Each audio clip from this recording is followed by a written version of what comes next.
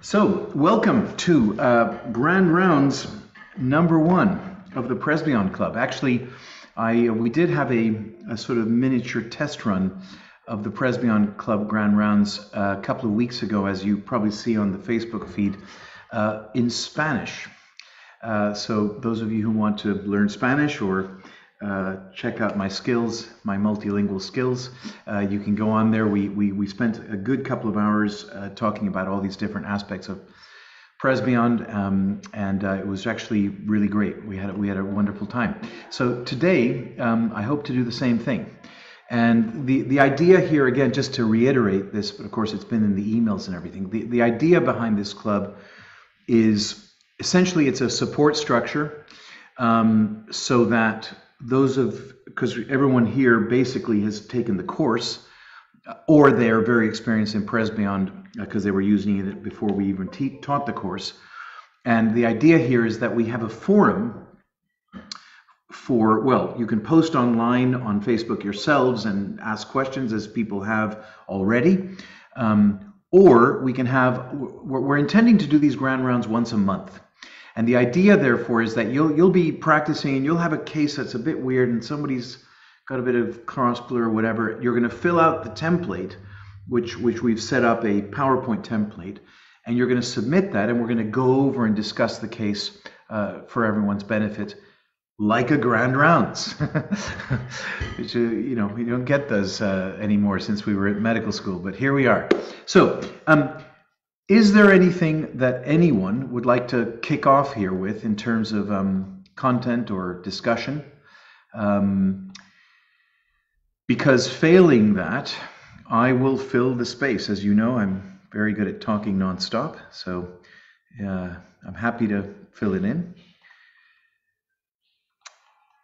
I hear silence.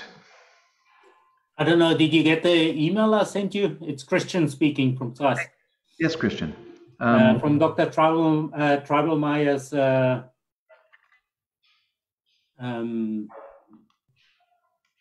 PRESBYOND case, where he's not the patient on the far eye with 1.2. He's not that happy yet. Travelmeyer. When did you send it? Yesterday. From what email? From you? Yeah, from my email. There you are. Okay, great. So I've got the email here. I'll just pop the email up for everybody to see. And that's great. That's a good start. So here we are. I just make this. Can everyone see this? I'll just zoom it up a bit. Everyone see this? Yep. Okay, so wait, is that not all of the information? And then you've got pictures of the diagnostic equipment you've got attached in it. So there's more to it. Okay, here. But the one before had the attachment. I didn't want to. Here are the pictures, and then. Oh, so this is the same email. Okay, good. The last one I sent you because I forgot the pre-op data. Got it. So the pre-op data is, this was June of 19. So yes. That's a year and a half ago. Okay, so better than 20/20 in each eye to start with, and it was a +1-ish, OD strongly dominant, whole rifle in test.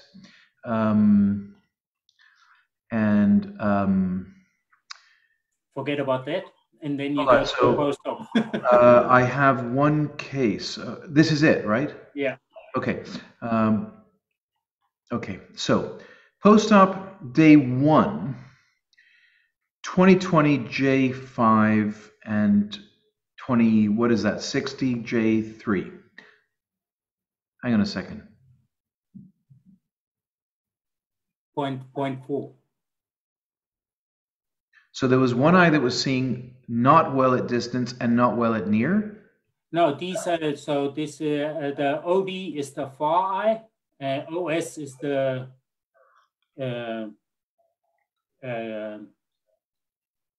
for reading. Yep. and reading, he sees Jaeger 3. Oh, Jaeger 3, J3. Okay, that's quite small. Okay, good. Right. And then on the 19th, now in February, he's uncorrected visual acuity 1.2. Yep. So he's actually very happy overall. Okay. The only thing that comes out is that he's in daytime he uses glasses for driving, not at night. And the glasses that he's using is a half a diopter sphere and a quarter cylinder at 152. If you look at his PCVA, he's got 1.2, and he shows a half diopter cylinder at 90. Hang on a second. -1 sphere, 0 cylinder. Yeah. And the target. I'm perfectly happy with. That's the reading eye. It's spot on. Okay. He's happy. And but now the distance eye is minus a quarter. That is the glasses that he's wearing for driving. Yeah, but why? Who prescribed them? Optometrist, most probably. Why? Is he minus a quarter? He's not happy with that eye, how he was seeing. Yeah, but what's his refraction? His refraction is here. Under the 19th of February, you got the OD. There's no refraction here. Oh, I see. Yeah. Plano minus 0.5 at 90. Okay. Exactly. Okay. Well, okay.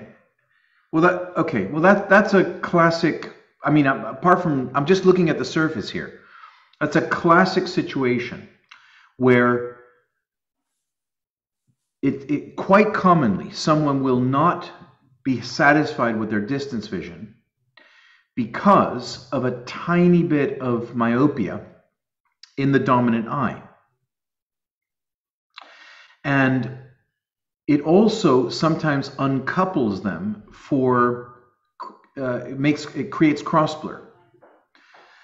So the test you do is you have the patient sitting there, you get your -1/2 sil loose lens, and you say to the patient, I've got video of this, but in fact, Tim, if you can pull up that video, I could probably play it. But you say to the patient, which eye is blurred? And they say, my left eye. You go, okay. You put that 1/2 sil in the right eye, and then you say, is the left eye still blurred? And they go, no, this feels fine now. So by changing that 1/2 sil in the dominant eye, the cross blur from the blurred left eye disappears. In other words, it's the hanging on to the ledge analogy that I like to use. If you don't have the dominant eye with your fingers on the ledge, then the brain is kind of like trying to grasp for a distance vision with one or the other eye, and neither is able to grasp. You pop the dominant eye onto the ledge, and suddenly he can let go of the other hand and hang there as long as you like. So if the patient is unhappy, you need to test whether the small correction in that eye makes a difference. And if it does, I mean, these glasses are technically doing that, although the axis is different, so I'm not sure. But technically, in your clinic, what you need to do is you need to test that.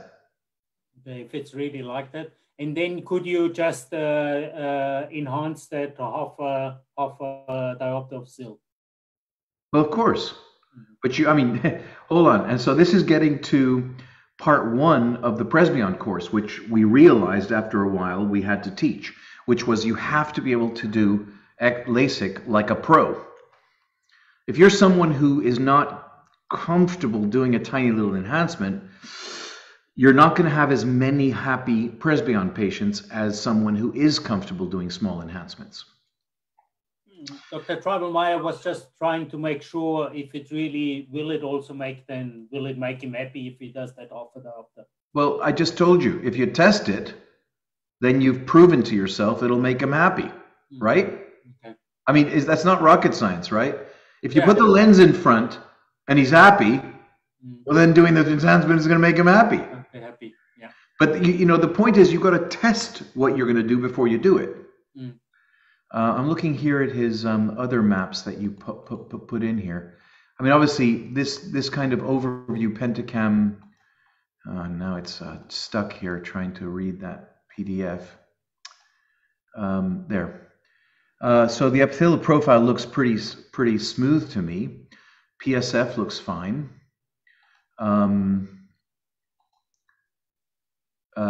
So we're looking here at the wavefront, and we're looking at the Z4, 0. It's minus 0.15. That's fine.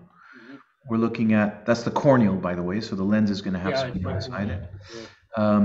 Yeah, so we're, I mean, I obviously this map is kind of next to useless because it doesn't really have any information for PRESBYOND. But these, you know, if I look at the epithelial thickness profile, it tells me if there's any subsurface irregularities, and this looks pretty regular. Okay. So that looks fine to me. Yeah, I think it's, you know, it's interesting that where is Dr. Trebelmeyer? He's not online today. No, he's never joined Facebook, so that's why I said I will do this. But he can do it through He can do it through Zoom. Yeah. You don't have to. You don't have to be part of Facebook to join this thing, right? I will let him know. Okay. I'm sure he will join you next time. Okay, but I think that's a simple example of what we always talk about, which is that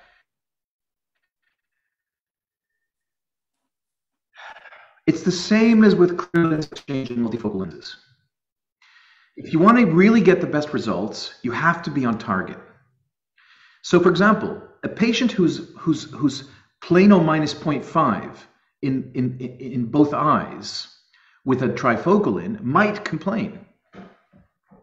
And they might complain because the constructive and destructive interference patterns that are deliberately programmed into that fine vision or the Zeiss trifocal or the panoptics, all of these lenses have construction destructive interference pattern analysis that if parallel light is going through that lens, then it will cancel out some of the halo. If you have a refractive error, then that clever optics of the IOL don't work, and you have the extra halo. That's why, by the way, if you look at the studies, that's why the Panoptics has less halo than the Symphony, for example, because it has this, and the same goes for the Zeiss trifocal. It has this kind of noise reduction system, but it only works if the light is coming in at the right vergence to the IOL. It has to be a plano vergence. But good question. One more question to it. Tim, have you found the video of that thing? I'm just checking the different videos. Okay. To make sure. So we have an exact. Which one is it? It's the one where there's a, well, they're all. It's basically where the dominant eye has to be on target, and that the cross blur goes away when you fix the dominant eye. Yeah. Okay. I think it's this one. Okay, great. Do you want to prac that to me, or I'll just play it, right? Oh, you could play it. Okay, good idea. Yeah. So I'll multiple participant. Okay. Okay. Share sound. Okay. See if this works. Can you see that? Yep. Okay, so that's the guy. Is undercorrected in the right eye, which is non-dominant, and slightly overcorrected in the dominant eye. So you have this sensation. Explain how that feels on the right-hand side. Well, as it stands at the moment, without the lens in the eye, long distance is blurred. Facial recognition is distorted. And on the right side, on the right side, you mentioned that you felt it was like. It's like when I put the lens in it. No, without the lens. Without the lens, it just feels as though it's blurry on the right side. And yeah. And now when you put the lens in the left eye, I put the lens in the left eye. to the right side? Well, first of all, the image becomes a lot clearer. Yeah. And it's as though that there's a curtain or a shutter come away from the right eye. Exactly. So, but when I take it away, it feels then, it goes blurry straight away. It's like something just goes across your eye. Great. Okay, so you see that. He has, go back to the refraction that I showed at the beginning of the video, Tim. He is minus 0.3. He is minus 0. Hold on, let me mute everybody. He is minus 0.375 in his left eye. Oh, minus 0.5. Minus 0.5 in his left eye. Okay?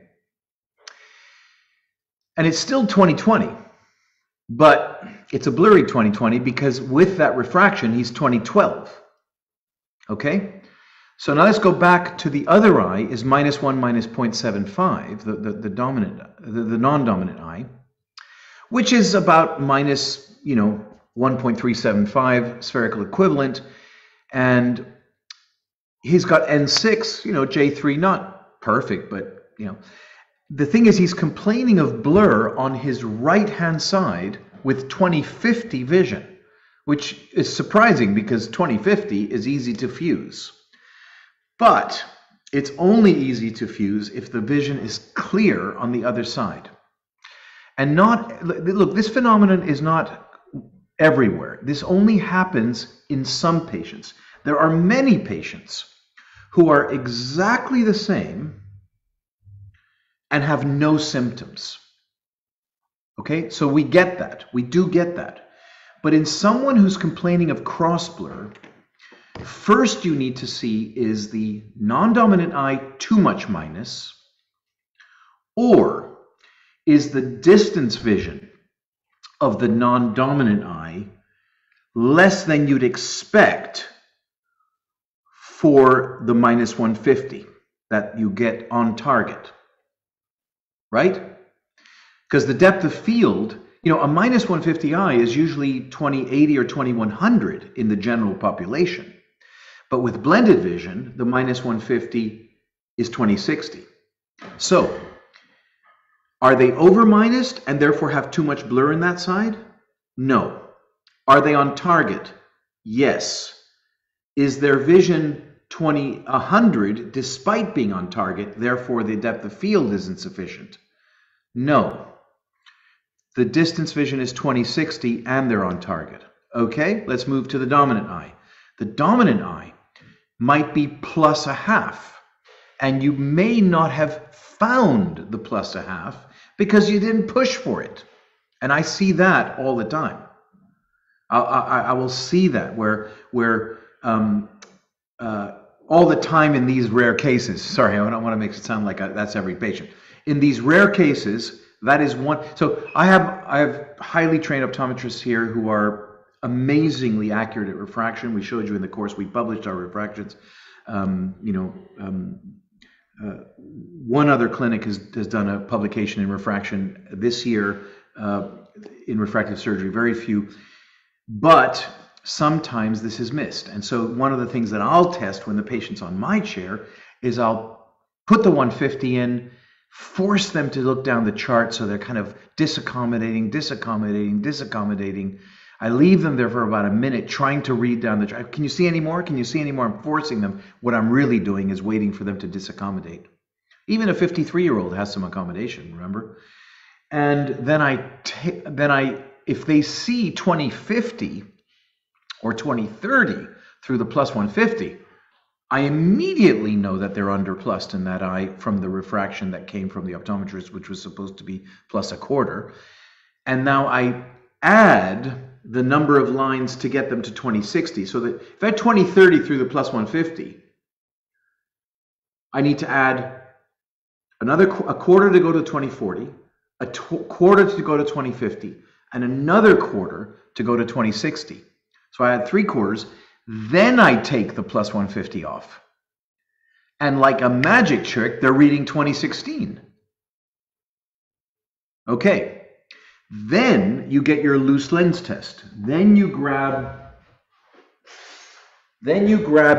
your loose plus 0.75 and you say to them, look at the chart.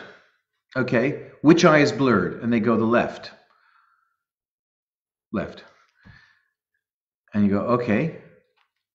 And then you say, you put this in front of the right.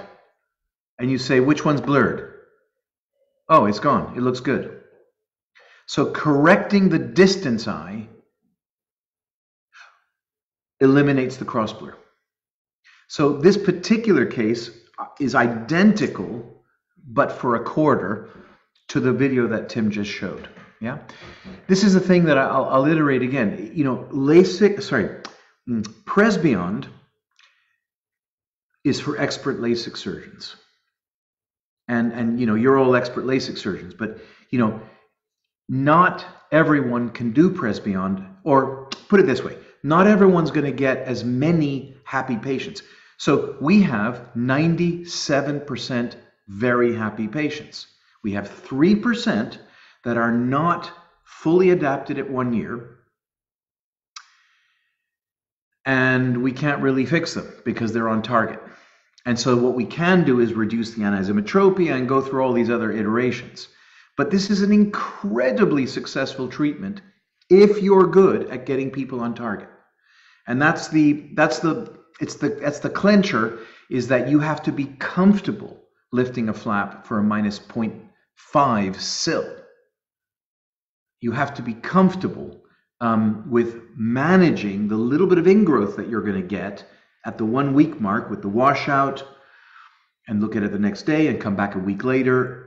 Oh, you know, I'm not going to wash this out again. I'm going to put a couple of YAG spots there, and I'm going to weld it down. I'm going to use, you know what? I'm going to use a little bit higher energy because I'm going to get this thing to, you know, really melt down. Or, you know, I'm going to put in 1.2 to get that thing to really burn in. Or I'm going to put in 0.8 because I just want to create a little bit of aggravation to get the macrophages to come and take the cells out themselves. You know, all of this expert stuff is how you get your super happy patients. And, you know, the honest truth is that those who get superb results with clear lens exchange and multifocals, they also have to be as obsessional about everything in that surgery. Now, the people who are not obsessional and have happy patients, it's very simple. Those are the ones who under-promise from what is possible. So if the patient comes in and you show the 20/40 at the bottom and they read it and you say, you read the bottom line, that's another way of making patients happy, is to fake them out, you know. But then if you do that, you haven't got refractions. If you haven't got refractions, you haven't got a nomogram. If you haven't got a nomogram, you can't get great results. So it just pays to be, you know, honest and good and just learn how to spend a little extra time with surgeons on expert LASIK technique, you know. I don't like managing ingrowth. No one does. But it's totally manageable. I mean, it really is totally manageable. The probability that you will need to take the patient to the OR and suture is only 1%. That's pretty low. Especially when you consider that a lot of clear lens exchange surgeons say that it is acceptable to do an IOL exchange in 1%. I'd rather put 2 little interrupted sutures at the edge of the flap in 1% than to have to dial a lens out and then put another one in. I think that's a lot more work than a couple of sutures. So, you know, so there's another question. Do you have any recommendation or patient selection criteria for patients who are already post-LASIK or post-cataract and are interested in PRESBYOND? It's funny, that question's coming up a lot recently, and I'm glad it's coming up a lot, because we never really talked about it a lot in the earlier years, even though we knew the answer. You know what, I'm going to pull up the talk, which some of you will not have seen because it was introduced later into the course. And I'll pull this up here. because it has these examples. And so just the headline is that, yes, absolutely. And by the way, can I just say, there's a lot of you online here, and there's very few of you with your cameras on. It's very disconcerting to be looking at a blank screen here. Come on, this is a club. In the club, you show your face, okay? So open your cameras, so that, I mean, unless you're, you know, I don't know, on the toilet or something, you know, obviously we understand. But, okay, so we give a talk explaining all of these things, but the answer to the question is, here is the criteria, guys. 5-minute plus 150 test, do the PRESBYOND. That's it. I mean, I know you expected half an hour discussion here, but honestly, that's it. You do the plus 150 test.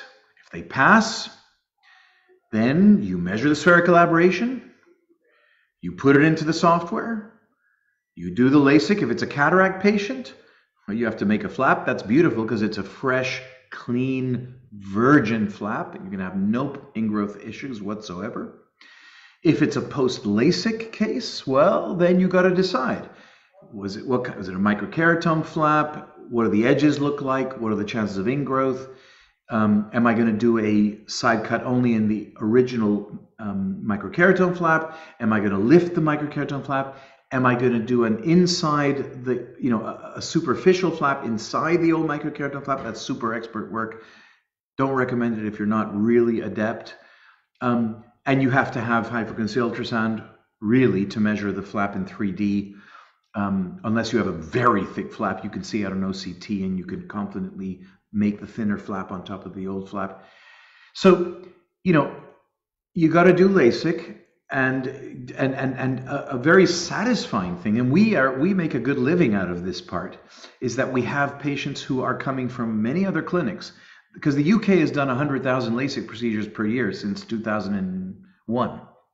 There's a lot of patients here with LASIK, and they find out about PRESBYOND, and they ask us if we can do it, and we're like, yes. You come under the therapeutic category. A therapeutic category, I'm sorry, is one slot. We have the same diagnostic criteria requirements for someone who had LASIK before and has no night vision problems as someone who comes in with terrible problems, because we have a one-size-fits-all therapeutic analysis system which looks at night vision, contrast, glare, lateral glare, you know, on-axis scatter, OSI.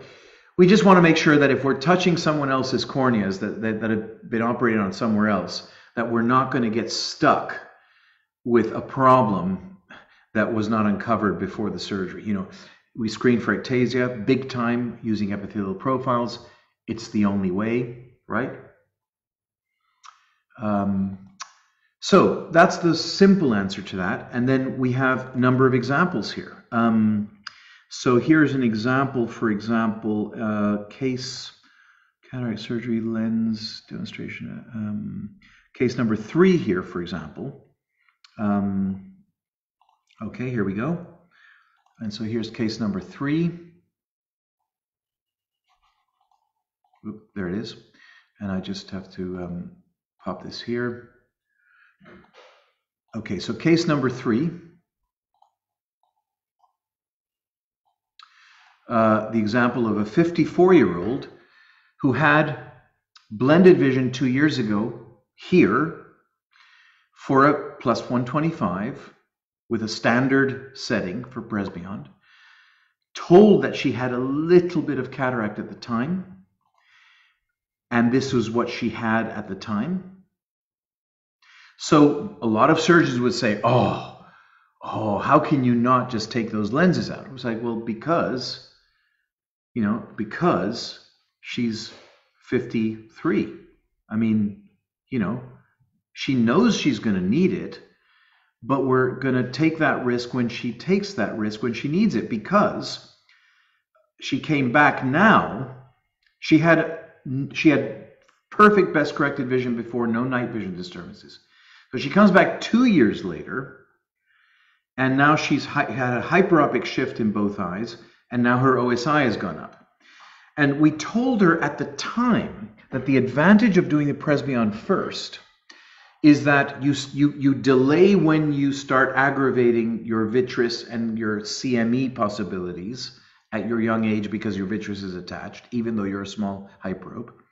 And when the time comes, could be 1 year, it could be 10 years, it may be sooner, maybe 1, 2, 3 years, then we do your cataract surgery with a monofocal IOL. The depth of field is already in your cornea from the PRESBYOND, and you're going to have back to what you had in the first place. So she ends up, so pre-op, she was 20/16, 20/20 plus 1. Her contrast was in normal range, okay? She comes back 3 months. She's seeing, 2016, she's seeing 2016, N6. She was slightly undercorrected, but her contrast was still good. She comes back 2 years post-op, loss of best spectacle corrected in both eyes, lots of loss of contrast in the left eye, a little bit of a loss in the right eye, and now she has progression. Okay, now she has a spoke straight across the middle of her left eye. Now is why she is not seeing well. No problem.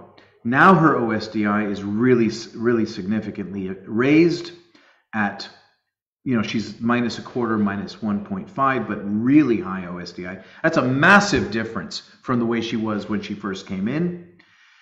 And we calculate with some, because this is the next question that's going to come up. How do you do your calculations? The answer is Barrett Universal. Barrett True K Universal. Unbelievably robust calculator for PRESBYOND post cataract surgery. Unbelievable.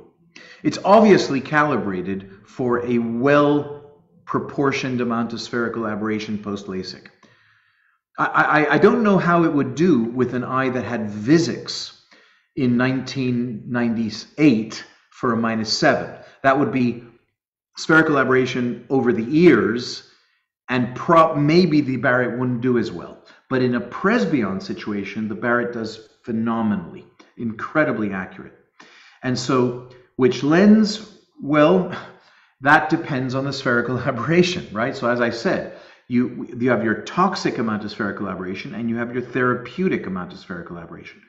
You've also got your centration. So your spherical aberration has to be measured on the cornea now, because obviously the lens is going to be inside the eye. That's the one you're adding. And so it's the corneal spherical aberration that's going to be added to the lens aberration. So, we measure her spherical aberration here. Obviously, you pick a lens with a spherical aberration plus or minus that would help push the spherical aberration onto the target zone.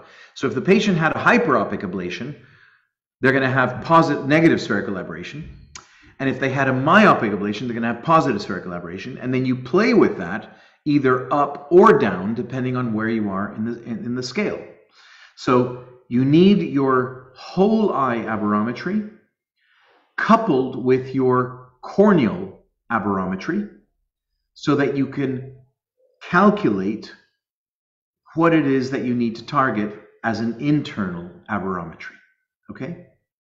So in this case, we had plus 0.3 because it was a hyperopic ablation, remember? Plus 0.3 on the cornea. And so we're going to push that up a little bit by using the plus 0.14 lens. And that is going to give us plus 0.48, which is beautiful. It's right in the middle of the sweet zone for depth of field. And these are the sort of basic lenses that we use that are essentially plain, monofocals with what we need. There's the aspherically neutral ones, there is the negative asphericity, and there's the positive asphericity lenses. Of course, that like the 209, the 204 series, the higher the power, the more spherical aberration in the lens. So you have to know all that too. But essentially, that's how you choose the lens. So you preload it, and Bob's your uncle. This woman ended up 2016 and N4 with a plano minus 0.75, minus 150, minus 0.5. This Cillin, she wasn't bothered by that Cill. Okay, if she was bothered by it, we would need to adjust it. Okay. So does that answer that question in part at least? The question about, okay, post-cataract. So I'm asked now about what about post-cataract doing PRESBYOND on top of that. And I'm looking for my example of that. It's not in this particular one here, it's in this one here. And this is a beautiful example, this one, because you will see why in the end there's a little story at the end of this, I think. If I show you the this case,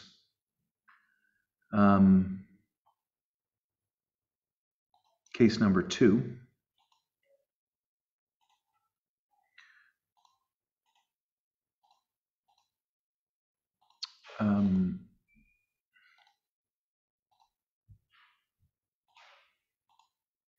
So this was a 68-year-old male who was a jazz musician, pianist, healthy, no medications, everything fine, single distance vision glasses only, has worn glasses his whole life. And he comes to me saying, I know you've operated on a lot of jazz cats. Can you do my eyes? And I said, it would be my honor. He said, yeah, the reason that I came to is because I realized I'm not seeing as well as I used to. And also I'm not seeing up close as much as I used to. Okay. So he's 20/50 best corrected in both eyes, and he's -7, -8. And his topography looked great. And his lenses looked like little, like peanuts inside a little shell. I mean, he had these beautiful nuclear sclerotic cataracts, 20/50. I said, well, you need cataract surgery. He said, I don't want cataract surgery. I'm like, yeah, but hold on a second.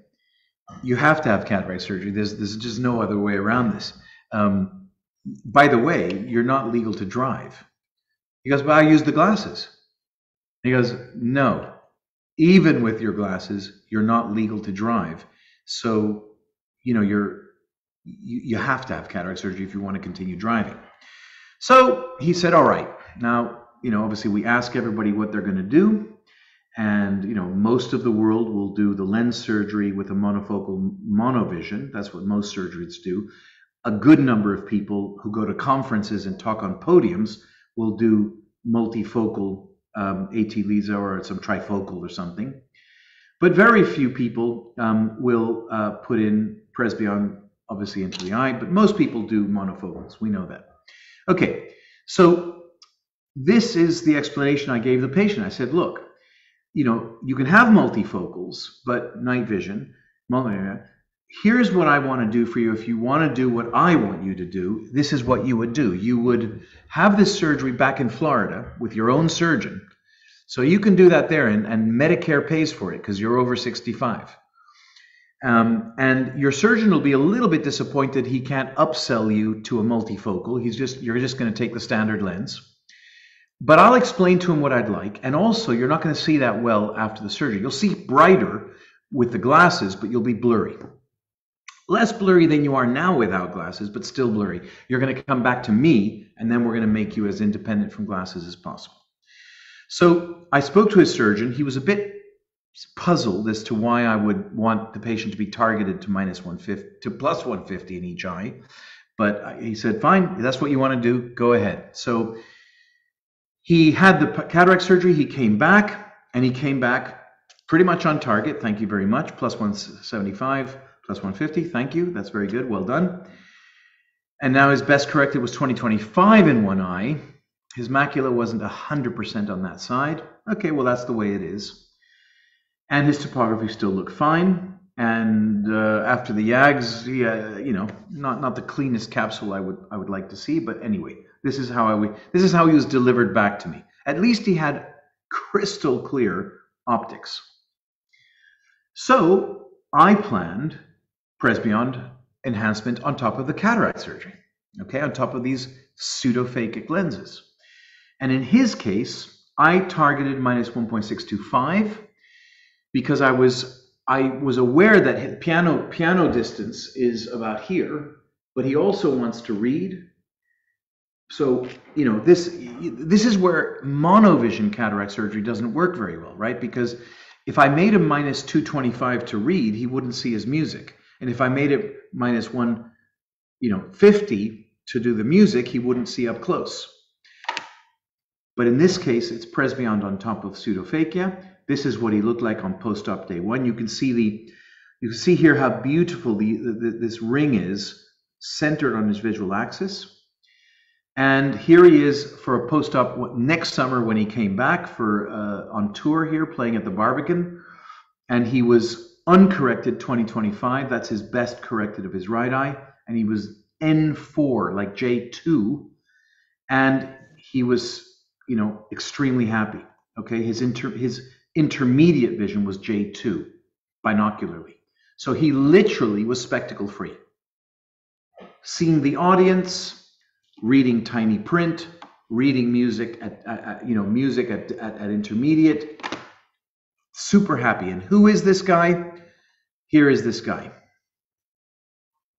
This is Chick Corea. And Chick Corea died 3 or 4 weeks ago, right? Such a shame. And this is, he came in, you know, we had talked about how, you know, the adaptation of blended vision is going to feel a little bit strange for a while. You know, you basically are going to feel like your eyes are different. But with time, what's going to happen is you're going to feel like you just have one eye that sees everything. And if you do this, it'll be blurry.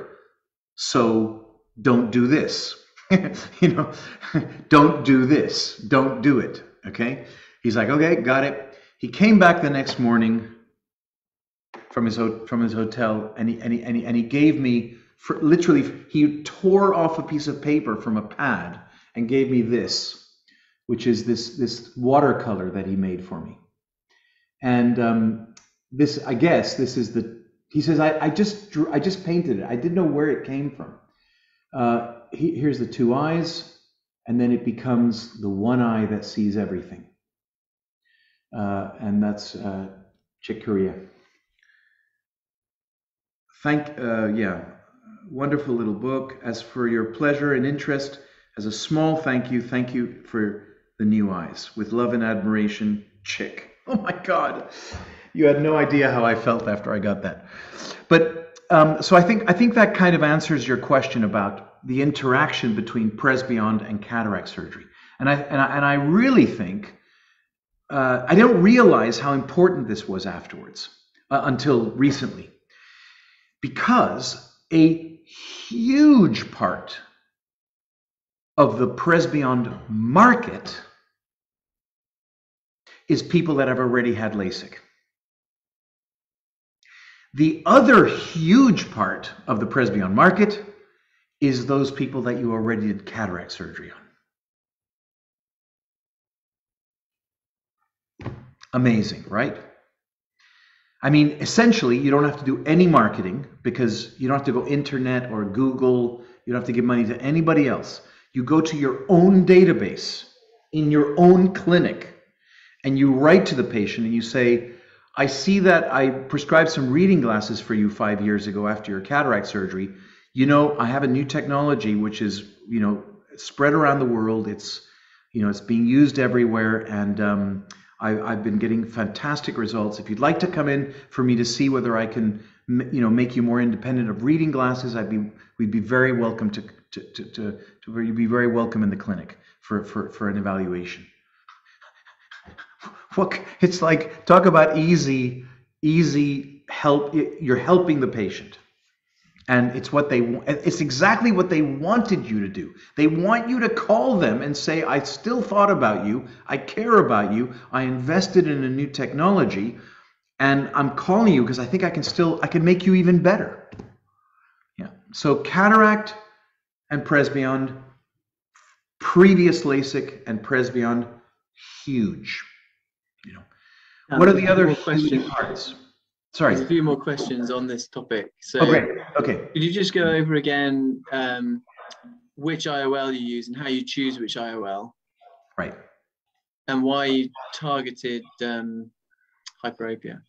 Right.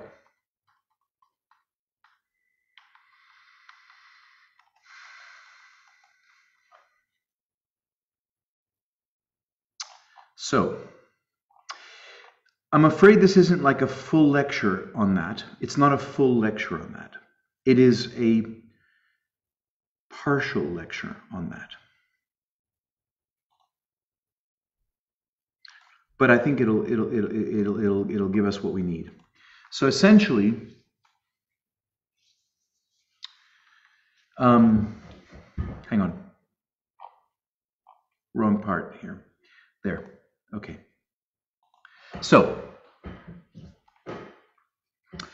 we're asking about IOL power after PRESBYOND. Okay, so obviously there's all these formulas, and you can go to the ASCRS calculator, and it's a one-stop shop. You put in your numbers in; they're all in there, and you can compare and Our experience is that the Barrett True K, if the spherical aberration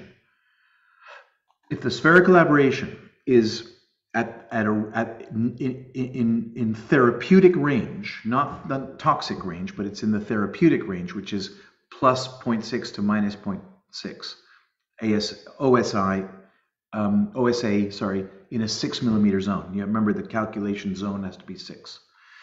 If you have that, then you can basically use the Barrett. Okay, so here we are. So the slides weren't showing. So I know people develop preferences, and I have a colleague who's really experienced, and he's still using another equation. But honestly, we are. Tim, can you put up I think you have the 6 graphs of an analysis of our cataract surgery accuracy. If you could find that while I'm talking, we can put that up there. So the point here, I'll just go over this again. Remember that the spherical aberration, either positive or negative, increases the depth of field. So if you increase the positive spherical aberration, you will increase the depth of field. And if you increase the negative, it will increase the depth of field. But we know that beyond plus 0.6 or minus 0.6, you may not get increase in depth of field, and you may well get a decrease in depth of field and a decrease in contrast, because now you're getting beyond the brain's ability to zoom through that spherical aberration. So you need to know the spherical aberration of the cornea, because you're taking the patient's lens out and putting another lens in. So now the optical system is a combination of the corneal spherical aberration and the spherical aberration of the IOL that you're going to put in. Okay? That's going to be the total spherical aberration of the eye. Now, if you don't mind me complicating it slightly, if there's a large angle kappa, the spherical aberration of cornea is exactly on the visual axis. But the IOL spherical aberration is not going to be on the spherical on the visual axis. It's going to be in the bag, and the bag is off center. And the problem with aspheric lenses is that if you have spherical aberration in an IOL and you decenter spherical aberration, you induce coma. You can induce a bit of coma, and patients don't notice it. In fact, there's an IOL that works by inducing coma. You know, that it's designed to give you coma. It's called the oculentus. That's how it works. But when I say the plus 150 comfort works quite well for intermediate, but when you start using the plus 3, you have much more complaints from the patients. So you can't have too much coma. You can only have a little bit. Okay, so back to this. You've got your spherical aberration on the visual axis, on the angle kappa. So the IOL might have a center here, and the spherical aberration of that IOL decentered, the spherical aberration goes down and the coma goes up. There's a seesaw relationship between spherical aberration and coma if you have an aspheric surface that is being decentered from the visual axis. Okay? So the next step is to know what the spherical aberration of the cornea is. So you get the corneal spherical aberration from your topographer. Any topographer will do this for you. Even the Pentacam will give you a wavefront measurement. You have to make sure that you set it to a 6mm analysis zone so that your OSA measurement is calibrated to what we talk about in terms of +6 to -0.6. And if you really want to have the best toys on the planet, you go to CSO and you get the whole eye aberrometer from CSO, the Osiris, which has 40,000 points, which is 40 times more resolution than the next best Hartmann-Shack aberrometer, which is the eye design. And the next best is the Waska, so that's 800 spots. And you combine the two and register them inside one piece of software, like CSO allows you to, and you can calculate the internal aberrations. And you need this if you're going to do topography-guided treatments. But we're not doing that. We're talking about cataract surgery here. So the point here is measure the whole eye aberrometry, and you know that it's the corneal aberrometry that's important for this IOL calculation. And you want to add the IOL that's going to work together with the corneal spherical aberration to give you the whole eye aberration that you want. So this example that I showed, this eye had a plus whatever put into it, so it has plus 0.3 spherical aberration on the cornea. This eye has, sorry, we're going to put, that is a little bit low for depth of field. It'll work, but you can make it better by making the spherical aberration of the eye even higher. Sorry, this was a minus treatment, obviously, to have a plus. Hey, no one interrupted me there. Come on. So this was obviously a myopic treatment, leaving plus spherical aberration. So in this case, we're not going to use the Technis -0.27 because that'll take away and make the spherical aberration less. And that's what Technis was telling you to do from the podium at the AAO 10 years ago. And that was like, I was sitting in the audience going, that's really stupid to make the spherical aberration lower. And they were like, oh, it's the best thing. They're going to see the best. Yeah, they're going to see the best on the moon. They're going to see the craters on the moon, but they have no depth of field. So we would choose a positive spherical aberration IOL to increase the total spherical aberration into this more therapeutic range. So for example, if the cornea had -0.3, okay, I wouldn't use the plus 0.14. I would use a minus 0.18. You understand? If the cornea had minus 0.7 because it was treated on a Vizix, then I would use a I would try and reduce it to under 0.6. I'm getting all confused with my positives and minuses.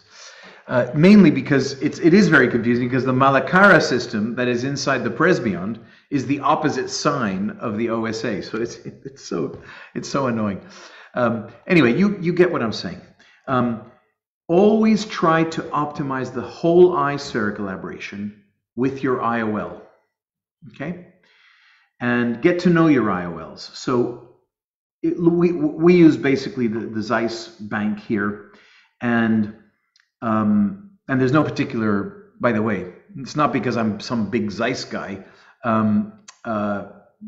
because we're not. In the IOL side, we bought our Opni 700. We're just customers to Zeiss in the UK. We're not consultants. We don't have anything to do with that. But they have a good selection of minus spherical aberration and plus spherical aberration and no spherical aberration lenses, right? So if someone has plus 0.5 or minus 0.5, great. Put the Lucia 409 MP in, because then you're not going to change anything and you're going to keep everything the way it is. If they had plus 0.7, you might put the minus 0.18 in to bring it below 0.6, minus 0.6. You understand what I'm saying here, okay? You just tweak your spherical aberration based on what you have in the cornea. It's that simple. And you know, the beautiful thing about this combination of PRESBYOND and monofocal IOLs is that you are avoiding a patient coming in drawing these things around. This is, by the way, this is an Osiris of a symphony. And I think you've all looked at a symphony in the slit lamp. You can barely see the rings. It looks so soft, so innocuous. Oh, this is going to be fine. It's not like looking at an array lens where it literally looked like a lighthouse. It looked like a Fresnel lens practically. And yet the aberrometer picks up all of these optical inconsistencies here. So tailoring the spherical aberration using monofocal IOLs is a great way to approach your patients once you have your PRESBYOND chops up to scratch, as we say. In jazz, it's like you got your chops ready. That means you're ready to play. Okay, so already mentioned regarding this example. So I think I've answered all of that. Do you target plano? Oh, why do I target plus? Okay. So, okay, clinically, we did not find, well, I have to say we did not analyze this formally. We did a retrospective analysis to look at whether the positive spherical aberration works better than the negative spherical aberration or vice versa. Now, if you talk to a wavelight user, they will insist that the negative spherical aberration patients are better than the positive spherical aberration patients because they're thinking about pupil size. If you have negative spherical aberration, that means that the smaller the pupil, oh shit, am I talking OSA or Malacara here? I was talking Malacara.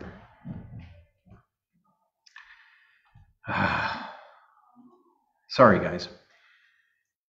If you have negative spherical aberration, that means that you've done a hyperopic ablation.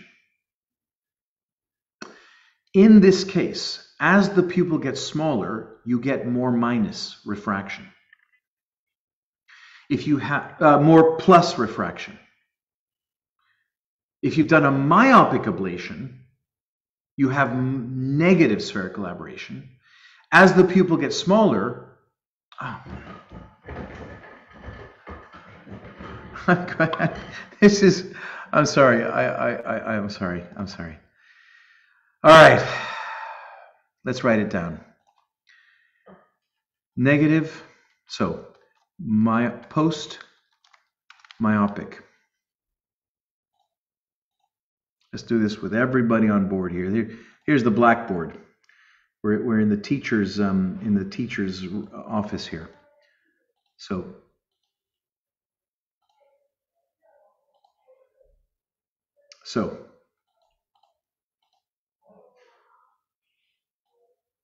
So post-myopic LASIK, they're going to have what kind of spherical aberration? OSA.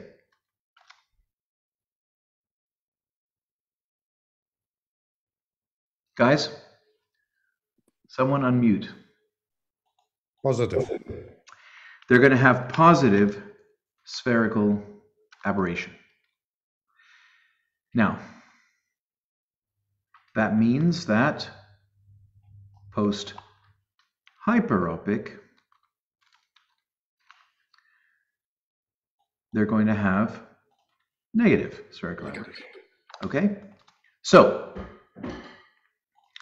this means that, for example, so now what we're going to do here is make some examples. Let's say, for example, that post-op, the corneal spherical aberration was plus 0.31.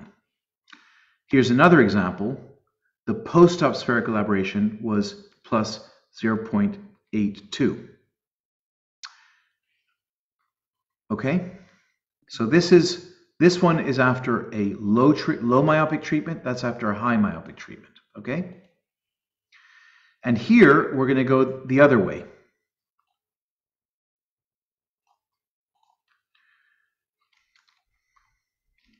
Okay, this would have been a +5 or a +4 on a Vizix with a no angle kappa, so it was centered on the pupil, but it was also on the visual axis.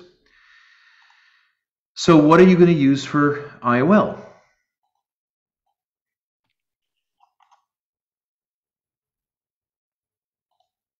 So in this first case, Dan, since you're unmuted already, what are you going to put into this eye? I'll put into this eye. an IOL with For first case, positive. spherical aberration. So you're going to put a little bit of plus spherical aberration in there? Yep. Like that? Yeah.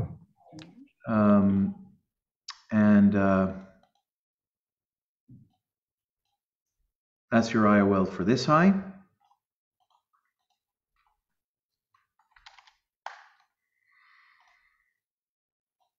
And then what are you going to put in the other eye?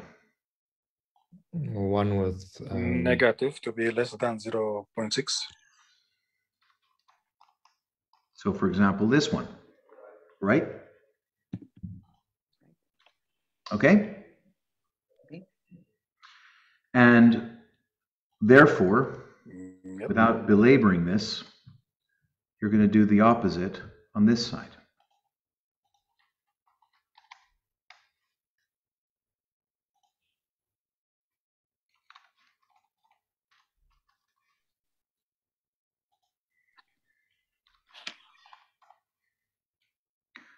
Or, actually, you could even put in this one. I'm not mentioning any company names here, but you know, that's another option there, right? You know which one I'm talking about here, right? So that's it. This is PRESBYOND combined with IOLs. Now, why do we target hyperopia? Because there is an effect of the pupil. It might not be significant, but if you're going to choose one or the other, you might as well choose the one that might have a pupil effect, right? I mean, if you have a choice. You don't have a choice if the patient walks in the room and they're a myope. You don't have a choice. They're a myope. If you're a wavelight user, I don't think they're doing this much anymore, but they were handing out these tables, telling people to push the Q slider to make the target Q minus 0.6, which was making a central island in the cornea, which is a multifocal cornea. And it works if you're perfectly centered and the patient is tolerant. But it's not a great idea. And I think they're finally understanding the lectures, and they're starting to copy what we're doing with PRESBYOND. It's not surprising. It's a good idea. It's not that complicated. Why wouldn't you copy it? But if you have a choice, you'd start with negative spherical aberration, so that when the pupil is smaller, there's more myopia, theoretically. Like I told you, we have a study that we did retrospectively where we didn't see much of a difference matching for spherical aberration in the near vision. But I think that's, that wasn't a formal way of studying it. So we prefer to leave people with negative spherical aberration, which means it's better to target hyperopia post-op. And how much? Well, I guess it depends on how much spherical aberration is already in the cornea, right? If someone already has, let's say they already had minus 0.55, okay? Zero calibration. Yeah, let's say they already had minus 0.55 in the cornea because you treated a +5 in a 7mm zone on a MEL, so they had no night vision disturbances. They had a lot of depth of field. And in fact, in their plano eye, which is minus 0.55, they were seeing J5 because the spherical aberration was giving that to them right there. And even with a large angle kappa, because you put it on this, you put everything on the exact visual axis, you would be, the patient would be very, very happy. Okay. So you've got the cataract. They got minus 0.55 in the eye, on the cornea. Sorry. So what am I going to do IOL wise? 0. You could use a 0 and target 0. Because, if you get on 0, which you might, it has been known to happen that cataract surgery lands on target. It does happen sometimes. Yeah, no problem. But if they are here, then you don't want to put a 0 in because you could improve things for them, right? And the fact is, remember we talked about exactitude, having precision for blended vision to work and have the most independence of glasses. If you're charging the patient premium prices, then you are going to try and give them the best possible result. Not it's good enough, but the best possible result. So leaving them slightly hyperopic will allow you, with the LASIK procedure, to push them up further and to correct the cylinder perfectly and leave that eye smack on target like Chick Corea was. Okay? I mean, someone pointed out, and I guess it's very true, that if you made the patient -1 or -150 in both eyes, you may never see them again. Because their optometrist makes some glasses and they say, I just put them on for driving at night. And now that patient is having dinner with some other people and says, oh yeah, I had my cataracts done by Dr. Senecal, and it's amazing. I'm reading the menu without glasses, and you're using reading glasses. And they go, really? Well, do you use glasses at all? I said, yeah, I use them for distance. Oh, okay. Well, that's not going to encourage me to go to Dr. Senecal at all. But if you're reading the menu for your friends and they say, wait a minute, did you used to wear glasses? Yeah, no, I had my cataracts done by Dr. Senecal. But you're reading. Yeah. Well, do you use glasses for distance? No. What? You had everybody I know that's had cataract surgery has glasses for distance or near. Or lots of circles around lights at night. One of the three. So anyway, you see what I'm saying is like it pays to be obsessional with every patient. So if you leave patients myopic, their incentive to come back is also cut because they're like, I don't want to do the extra surgery. If you leave them hyperopic, they can't see anything at any distance. You're not disincentivizing them from having surgery. I thought that was a very astute business calculation from somebody from one of the courses. But Damn right. And it fits nicely with the fact that it's better to leave them hyperopic anyway, because you get the negative spherical aberration story. Okay? Have I killed this? Have I murdered this subject to death? Andre Maraldo, is there anything I missed on this? I know you're very keen on this. Not enough time to cover everything. There's more? We have another 15 minutes of the official time. Okay, so that's that. Any other questions? Oh, are there any questions here? When treating a patient with hyperopia, what's your recommended treatment zone to avoid diameter, to avoid regression? Does everyone see that question there? So I'll just put it here again. So I'm going to answer this question. So I'm not going to call out names here, but here's the thing.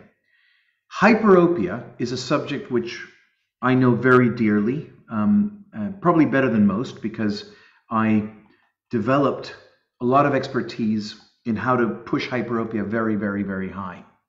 And I can actually, Tim, could you post on here our +4 to +7 with epithelial mapping onto here, because if you read this paper, you are basically learning everything that we learned about why hyperopic LASIK is different from myopic LASIK. Epithelial profiles versus Ks and optical zones. The answer is, in PRESBYOND, and this is all covered in the course, which I recommend you take again, if your hyperopia ablation is less than +3 or less, we recommend you treat in a 6.7 zone, program M, use S, and program an 8.1 or an 8.2 millimeter flap. So you got a 6.7 millimeter zone with a transition up to 8.2, up to +3. If you're treating above +3, can you post the actual file, the PDF here, Tim? If you're treating above +3 on the cornea, now is when you switch to a 7 millimeter zone, and you have to make a larger flap. So now you program L, use M, and program a 9.1 millimeter diameter flap. What you're going to get, see, with the smaller zone, you get a little bit more overshoot. Like so the 6.7 millimeter hyperopic +3 is going to be -0.5 on day 1. The 7 millimeter +3 would be -1/4 on day 1. You don't need as much overshoot. It regresses less, right? But remember, it's not regression, it's healing to the target. Regression would be they go to plano by 3 months, and they're at plano at 1 year, and they're +0.75 at 2 years. That's progression, which might be corneal or lens-based progression. If it's corneal, it's called regression, and if it's lens-based, it's called progression, okay? There, Tim's put the paper on there for everyone to download. But the beautiful thing about hyperopic LASIK is that if you use large optical zones, you get superb stability, and you get very good control of spherical aberration. This is something that Vizix, Nidec,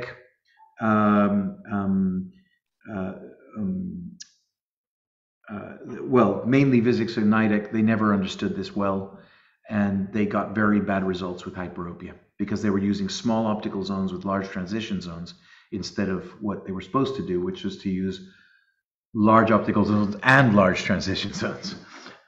Okay, so that answers that question.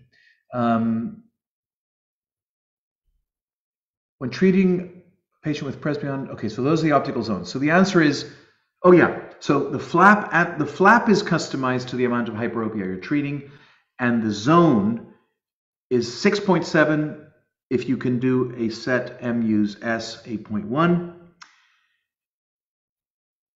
It's not a good idea to go below 6.5 in hyperopia. Now there is an exception. And that is, and this is like, okay, this is outside of the PRESBYOND teaching. If you want to push the spherical aberration even higher, you do a 6 millimeter zone. But you can only really want to do that if you're doing a low hyperopic. So if you have a, let's say you have a plus 0.75 patient, and their spherical aberration is already minus, a little bit too much minus, and you know, oh, sorry, a little bit too much plus, and you know that you're not going to get that in the right range of minus with a 6.5 millimeter zone. So what you do is you go to the laser and you program a AAA in a 6. If you're really good at centration, you could even program it in a 5.75, and now you'll get more spherical aberration. But you got to be careful about your centration. So you touched on the issue of angle kappa, but you didn't go further with respect to patients with large angle kappa, which makes them less suitable for trifocal IOLs. Can you discuss further? Yeah, yeah, I can. Well, Dan, how much have you used trifocals? I unfortunately do a lot there. A lot. I use PanOptics a lot. You know, in my cataract patients, obviously, you know, I offer them the option. But as you say, and similar to LASIK and PRESBYOND, centration with a trifocal lens is absolutely crucial. Right. So to use a trifocal lens, you need to center this lens over the actually sighted light reflex. You need to center PanOptics. So I use it not in presbyopia treatments necessarily, but in cataract patients. Yeah. And if you center these lenses well, you get 20/20, 20/15 vision distance and near. If you decenter it and you're off target with your refraction, then it's horrible. Yeah, yeah. Be precise or you don't do it. Beatriz, you put a lot of trifocals in. Yeah. So centration with trifocals. What's your experience there? So in my experience, it's not the most important. It's very important, but it's not the most important. I have any cases that the centration is not very good, and the visual, the sight of the patient is very good with this IOL. So trifocal IOL. So you don't feel that the centration is very sensitive with no. With at 80 Lisa of size. Yeah. It's not the most important, because if the centration is in the center of the pupil, is enough to have a good sight. Okay, so I love this because online here we have 52 people online here. So who wants to be the judge here? Okay, because you have two experts saying different things. How can both be right? How can both? I know how both can be right. I already, as she was speaking, I was thinking, I know why. So why are both right? Anybody think about why both are right? It's most likely the spherical aberration of the lenses it's used. Well, you're both putting in, modern trifocals. What's the difference between Beatriz, apart from her, beauty and stuff, and your ugly mug? Apart from that, what's the difference? The difference is she practices in Madrid, and you practice in Northern Canada. Mm-hmm. So what's the difference? The pupil, Spanish pupils. Spanish pupil, Spanish pupils, 5.6 max. Max, yeah. Anglo-Saxon pupils, 8. Okay. 8.5. Yeah. Maybe it's the explanation. Yeah. Big difference. very different. Yeah. So Dan, your Anglo-Saxon eyes with those blue eyes, with those pupils just going, whoa. I mean, look, we're at a lower latitude than you are, but because we're at the same latitude as Vancouver, but you know, this kind of northern eye has a mean, at least in the UK, the mean scotopic pupil is 6.33 in our practice. That's the mean. 50% are bigger. And that would be like the biggest pupil you can find in Madrid. And that's after, you know, a couple of lines of cocaine. That's about as high, that's about as wide. Maximum is maybe 6.5. It's 6 in, no. So I think, so that's an interesting, very different. Yeah, I think that's an interesting thing. I think if the patient has small pupils, the significance of the centration of the IOL becomes less critical. It's still critical because if your axis is going through the wrong place of the lens, you are screwed. Somebody wants to say something? Somebody wants to say something? Hello? I heard once it is charged, my earbud, should I take it from the case or? Sorry, can you? The light is on. Is that okay? Can you switch your? Charging. It's fine. I'll leave it like that. Okay. Can you switch your video on so that we can hear what you're saying? Okay. Well, all right. I think maybe she wasn't talking to us. Okay. Okay. So, Kenneth. Oh my God, Hong Kong. Are you logged in from Hong Kong now? What time is it there? Oh my God. That's why you're not switching on your video. You're in your pajamas. Okay. Okay. Oh, you're in the toilet. You actually are in the toilet. Okay, fine. Okay. So he's brushing his teeth while we're doing this thing here. Okay. Any IOL recommendation for a patient with previous intracore? Oh. Whoa. Intracore. Whoa. Yes. Monofocal all the way. Okay. Those intracores are multifocal corneas. And that is really, and if that is not centered on the visual axis, this patient is not a happy camper. Do you all remember this was a concentric rings creating a controlled ectasia in the center of the cornea, a little ectasia bump. It's like a Presby Max. It's like the Vizix Presby LASIK. It's a central island basically. It's like the wave light minus 0.6 in a -5 central island. It's a central island. So Ken, what I would say with this is if this is not well centered, or if the patient has, if they have a cataract, you can't really assess the vision or the contrast, but I would say that it might be worth considering, well, first of all, get an epithelial map. Wow, I think that's only the second time I've said that in an hour and a half. That's a record. I would normally have said it about 50 times already. So you get an epithelial map, and you need to check just how big that mountain is in the middle of the cornea, because if you see a 15, 20 micron central island that's being compensated for by a lot of epithelial change, it might be worth in this patient doing a transepithelial PTK to reduce that central island to improve the optics of that cornea before you do anything else on this patient. And I would use a monofocal, absolutely a monofocal. Yeah, that's a tough one. These supercores and Presby Maxes, you know, these central and the wavelight Q slider presbyopic treatments.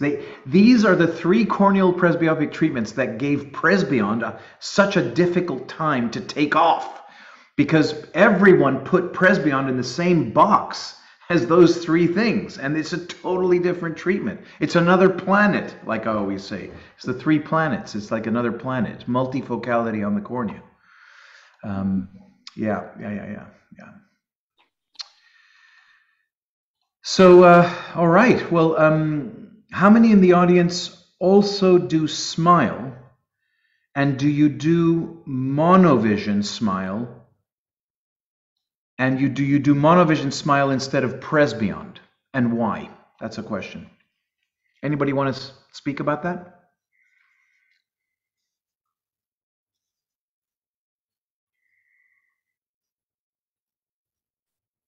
Go on, Jeroen. Unmute yourself.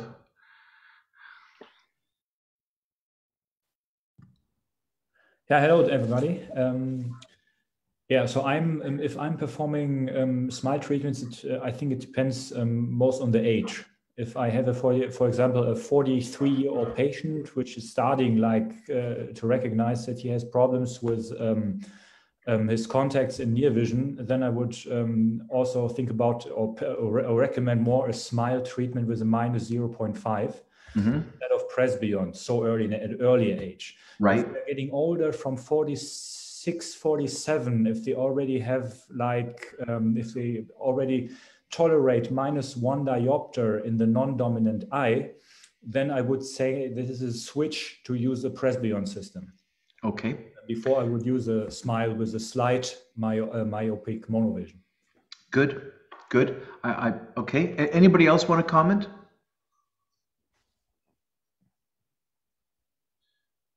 Because I have things to say, but I don't want to hog it up here. Anybody else? I do the same, Dan. You know, I perform SMILE, but it's usually pre-presbyops. If I treat a myopic patient that still has pretty good accommodation, when they're between 40 and 45, they can still read J2 uncorrected with their distant correction. I know they're going to become presbyopic soon enough. Right. We'll test cross blur, and I would then perform most likely SMILE and leave them with that amount of micro monovision. Right. But the challenge is these guys get older, and then they might need an enhancement on top of what you've left them with. The 0.5 might last only a few years. Right. So the majority of my patients, I would still offer PRESBYOND, explaining to them you can tolerate now 0.5, but in 3 or 4 years, you might need an enhancement to enhance your near vision.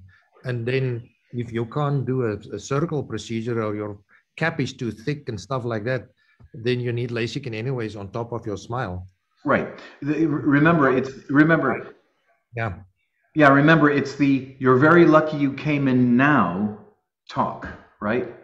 Instead of it's like, oh, it's so good that you came in now. Why? Better now than 5 years from now. Why? Because you don't tolerate the full blend. And anyway, you only need half the blend now. So now you can have everything. And when you need the full blend, you'll be able to tolerate the rest because you've already tolerated half.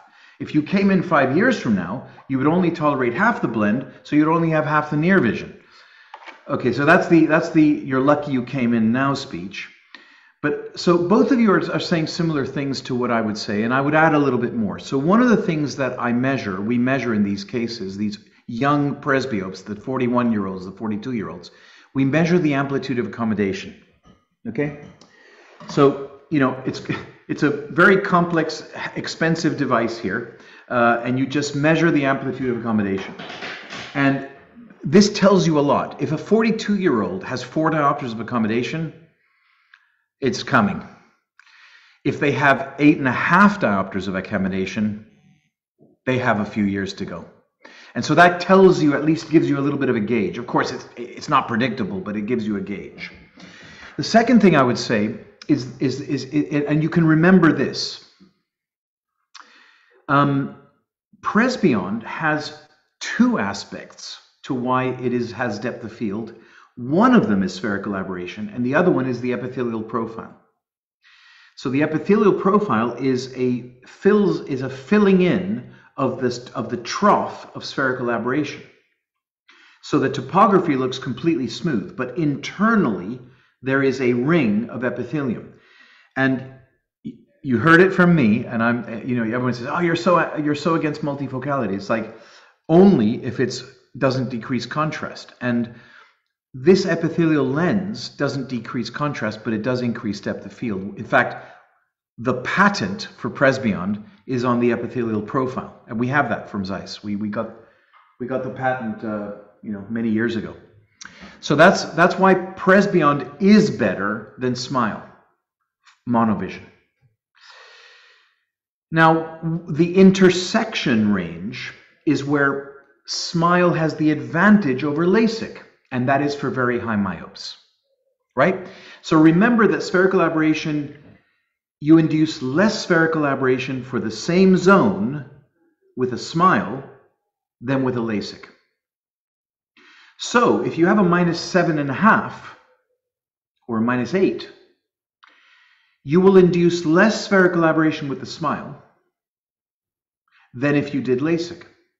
So in this case, a monovision SMILE procedure will induce the correct amount of spherical aberration.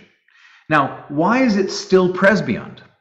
Because PRESBYOND is not just software. PRESBYOND is a system.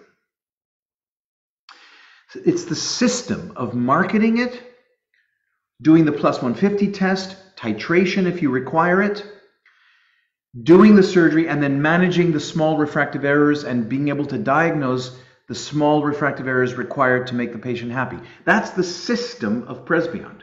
So if you just substitute SMILE for LASIK, as long as the spherical aberration is going up properly, they're kind of similar, except for you don't have the epithelial lenticule, but you do have a similarity. So you're going to ask me now, how high is the myopia that you have to do before you get the proper spherical aberration? And sadly, SMILE is so damn good at avoiding spherical aberration that you have to be treating well above -6 for it to be similar to PRESBYOND. So most patients, it's going to be better to do PRESBYOND than SMILE.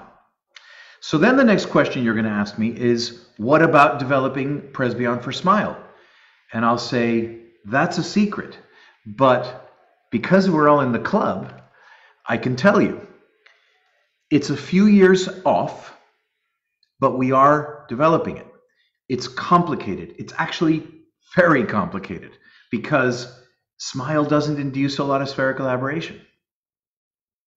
So we have to use a way of inducing spherical aberration that we did not use before, and we've never used. So it's actually we're having to do something clever with it. And we tried everything. We tried using smaller zones with SMILE. Would that work? And the answer is no. SMILE is just too good at inducing spherical aberration that you can't do PRESBYOND with it below -6.5 or -7. So remember, a SMILE monovision is like PRESBYOND if you have the system around it. But I can tell you, because we do SMILE PRESBYOND if we have to. If a patient has, you know, a poor ocular surface with respect to LASIK, but okay for SMILE, you know those patients, right? There's a certain bracket of patients that you'll be fine doing SMILE. But I don't know, LASIK, I don't think so. You know that bracket? Women, postmenopausal, late 50s, Botox, lip fillers. You understand, it's just like, oh, you know, the eyelid's a little bit tight from that blepharoplasty. There's a little bit of exposure. That patient, SMILE is better, you know? Let's not aggravate the situation here with the LASIK procedure. So in those cases, we do SMILE monovision, and our experience is that they don't have the depth of field. So those patients don't have the same effect that we get with PRESBYOND, which is this continuous focus from here. I mean, look at this. I mean, I'm serious here. I can see J1 here. Now, I don't know that. What is that, like 10 centimeters? And it's completely in focus.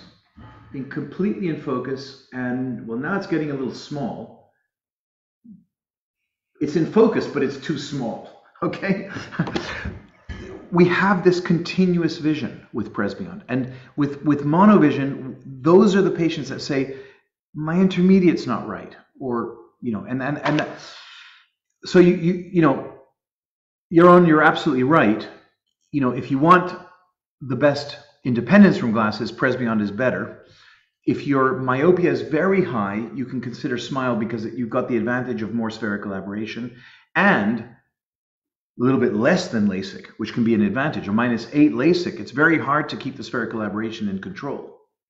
Often it will go in our PRESBYOND -8s, it would go to +0.7 or +0.75 or a little bit high. And many patients are okay, and some patients are not, and you have to do a topography guided to push that down again. You understand? Wow. Well, we have to go, but can we do PRESBYOND on SMILE patients? Dan, I'm just interrupting. Sorry, I need to leave. You too, yeah. Well, Abdel, if you've done SMILE on someone and made them plano, and you use the protocol, which is to 135 cap, yes, you can measure their spherical aberration, you can make the 100 micron flap, you can program the PRESBYOND and do PRESBYOND. Yes. And with that super specialist question from Abdel, and by the way, you need to present that case that you sent me the other day at the next club, because that's an interesting case. Thank you so much, everyone, for attending, and I hope that that was fun. We will try to have these once a year. Yeah, once a year. Sorry, once a month. Once a month. Kind of got my pluses and minuses wrong, and I'm getting my years and months. I might be losing it. Hopefully, I will not be completely demented by next month's date. We will send a date for you as a reminder for the next club date shortly.